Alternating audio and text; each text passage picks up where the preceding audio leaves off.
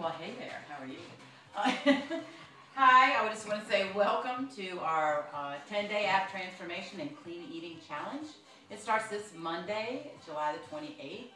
I want to give a special thank you out to Debbie Alleman out in California, who is a personal trainer and co-coach friend, who I patterned this after. These exercises and the videos are her idea. I think that's great. We added on a clean eating challenge part of this.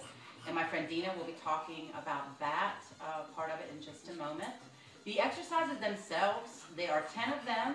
They are for 1 minute each, with the exception of the 10-10-10, which is explanatory in each video. If you scroll down to the very bottom of the page, you will see all the videos. So it's 10 minutes a day. I encourage you to do at least 30 minutes of cardio 5 days a week for optimal results. You can have the best abs in the world and not be able to see them due to a layer of pudge, which I know I have right now as well. If you have any questions about the exercises at all, please message me. Also encourage everybody to post some exercise ideas as well. And I'll be putting some other options out there too. Please share things with everybody. Post, say hello. What are you eating today? What are your forms of cardio? At the end of our challenge, the last 3 days, we're going to be doing, Dina and I are going to be doing the 3-day refresh, which is like a little mini cleanse.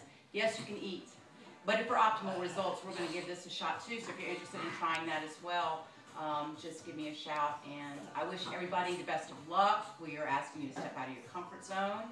I know it's a challenge, but you know, hey, it doesn't challenge you, it doesn't change you. You want to do something that scares you a little bit every day.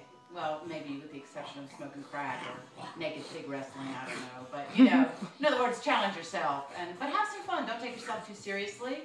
And there's no failure here. Do the best you can. You're going to get some great results. And I will check in with you every day. Good luck. Have a great weekend. And don't forget to have, instead of 16 ounces of wine, maybe like 4, okay? All right, cool.